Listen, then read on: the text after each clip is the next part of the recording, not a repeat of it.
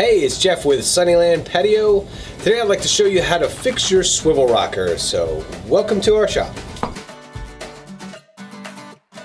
Alright, so a couple problems that typically come up on older swivel rockers.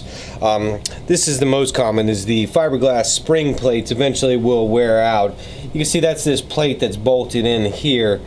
A lot of times you'll be able to see visible cracks. Sometimes you'll see cracking along this edge right here, you know, where the plate is. And if it's cracked along there at all, then pretty much it's weakened and compromised. You should consider replacing your plates. I'll give you some instructions on that in a second. If you happen to break your actual metal post here, we have this replacement mechanism. You can spray paint into your color and install that also. We have the swivel bushings. Sometimes these can break down and crack also. We sell those bushings separately also. That's the part that'll fit down inside of here, and then it holds the post. As well as we have these bar stool mechs which don't have the flex plates. These are just rigid aluminum plates that, you know, can be bolted on. These replace a lot of old steel mechanisms which eventually rust out, you know, and break free. So you do have an alternative. We carry these in a straight, and then we also have them where they have a little pitch on the website as well. So check out sunnylandpatio.com for any of these parts you see. Now let me show you how to do that common repair of replacing the fiberglass spring plates there like we'll do on this chair. So let's get started. Alright, first to get started, what we need to do is remove the hardware, the bolts holding all these assembly together. Take a picture with your camera perhaps, or if you have another swivel rocker you'll be able to reference that when putting it back together. Just in case you forget a part, it's always good to have an example or to be able to refer to that photo also. So we're simply, you could use a socket wrench. I have this drill set up with a socket already. So I'm going to take the easy way out and just remove all these hardware.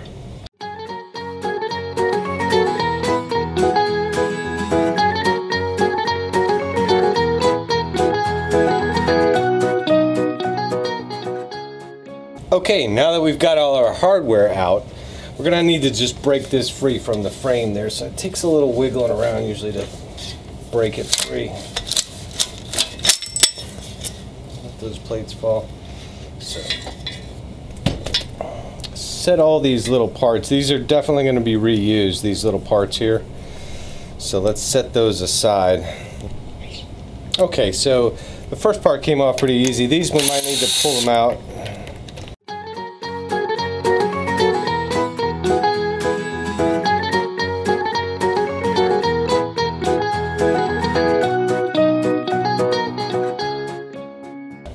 So then we'll just clean off now. Got our old plates out of the way. Hardware can stay. So we've got these old plates. Don't throw them away yet. There's some of the cracking that I was talking about that you can see on these old plates. You want to definitely keep one. Keep your better plate of the two. And then what we're going to do, let's set the base aside for a minute. Okay, so we want to use that old plate as our template because we'll find that the holes are different patterns from company to company sometimes, so you need to make sure that it's going to fit within these other parts and then back onto your base. Now this plate here seems to be just a hair shorter, so we're still going to use the 2.5 inch by 5 inch plate because that's the closest, and then I just leave a little space on either end to kind of just center the plate. Then just giving a good downward pressure, keeping the plates very straight together, we're just going to drill our holes into the new one. Alright, so you see the way the wood caught that. We'll just tap that off, and then a good idea to do this is to put one of your bolts through these holes.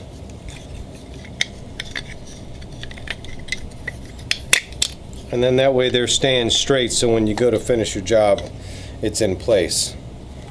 Edit, edit, edit.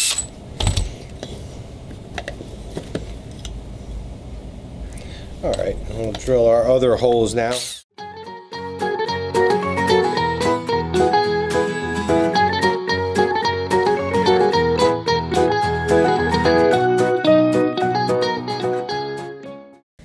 There we go.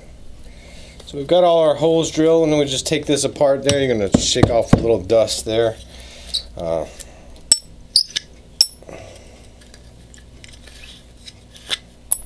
And there you can see we've got all our holes pre-drilled now and ready to go back on. So let's put them back. Alright, so let's put these new plates back into action here. So we're just going to put these back on top the way they were. Slap these in here. We need to use our trusty hammer to straighten that out again. And then we'll put the other side on.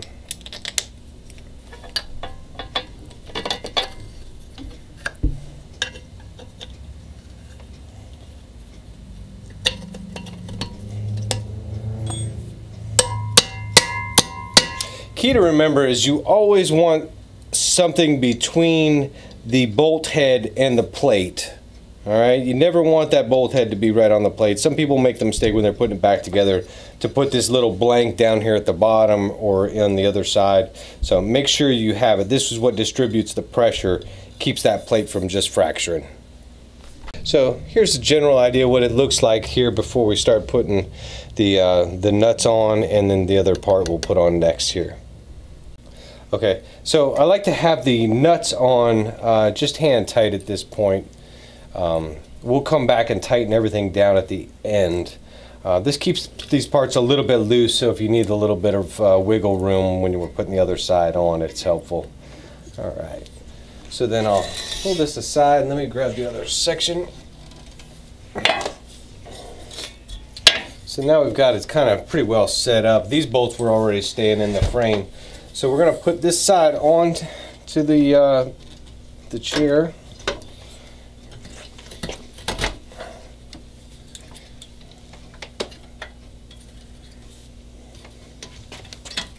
You could also do this on its side if it's helpful.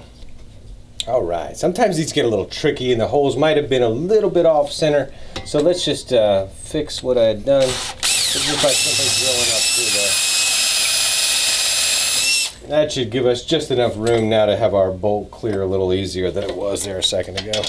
So there we go. Now we're all through. So what we'll do is we're going to put the nuts back on here. But first, remember that we always want to use the plate before we have it touching any of the hardware. So we're going to put that plate down in there.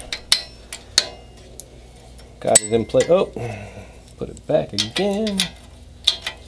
I got the plate on, and then we'll put our nuts on before tightening down.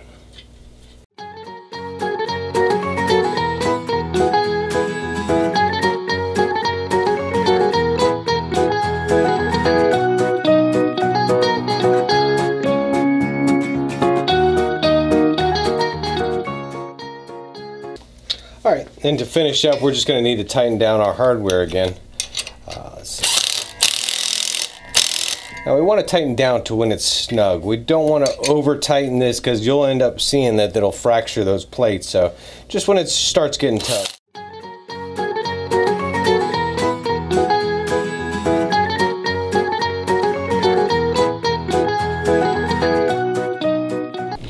Alright, well that concludes our spring plate installation.